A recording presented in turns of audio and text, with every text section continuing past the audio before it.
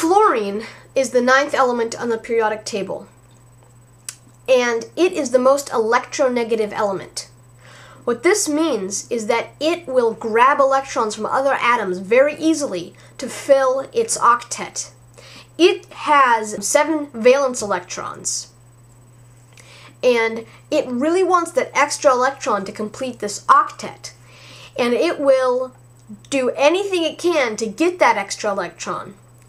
And this is why if you take elemental fluorine and mix it with any other element on the periodic table except for helium and neon, you're going to get a reaction and you're going to make a fluorine compound.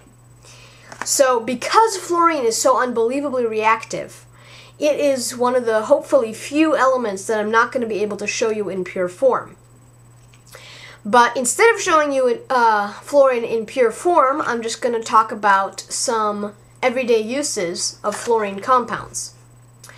The most common is in toothpaste, and here I've just got Tom's toothpaste. It says fluoride toothpaste.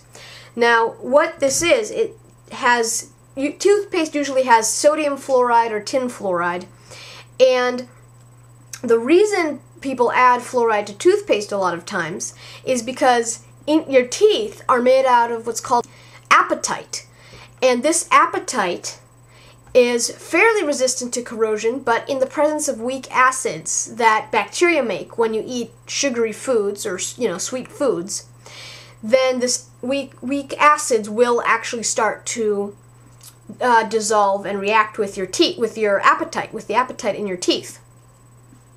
Now this apatite has many OH groups, oxygen and hydrogen. And if you replace these OH groups with fluorides, then it becomes, instead of apatite, fluoroapatite. And the fluoroapatite is much more resistant to corrosion from acids. Now, your teeth are constantly regenerating apatite and making more apatite because your teeth are constantly getting worn down. Now, if this regeneration process happens in the presence of sodium fluoride or tin fluoride and some other fluoride salts, but tin and sodium are the most common cation fluoride salts for toothpaste, then it will start incorporating the fluoride into the apatite, and some of your teeth will turn into fluoroapatite, which is much more resistant to corrosion from weak acids. So that is the most common use for fluorine compounds in everyday life. Because fluorine is so unbelievably reactive, most compounds that it makes are going to be relatively stable. So it's very hard to split them apart again, and that's why the reaction of fluorine with other elements is so unbelievably intense. But even though I can't really show you any elemental fluorine, I'm still going to try to show you how it's made on the commercial scale.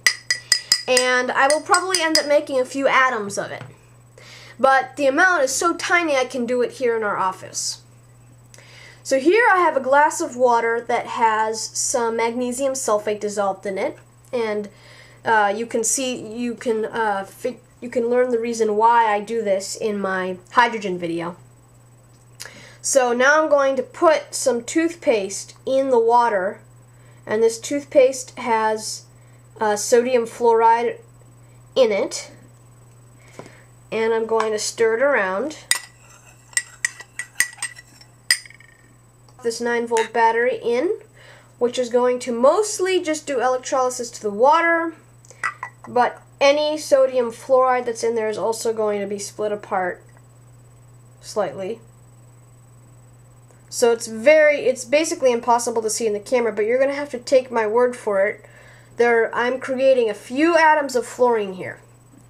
So that's the best I can do right now.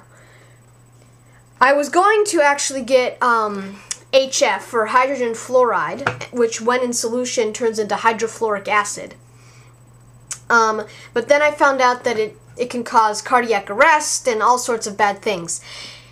So I decided not to to get it. But if I ever do get the proper safety equipment and do get it, then I will surely post a video of me reacting all sorts of stuff with it.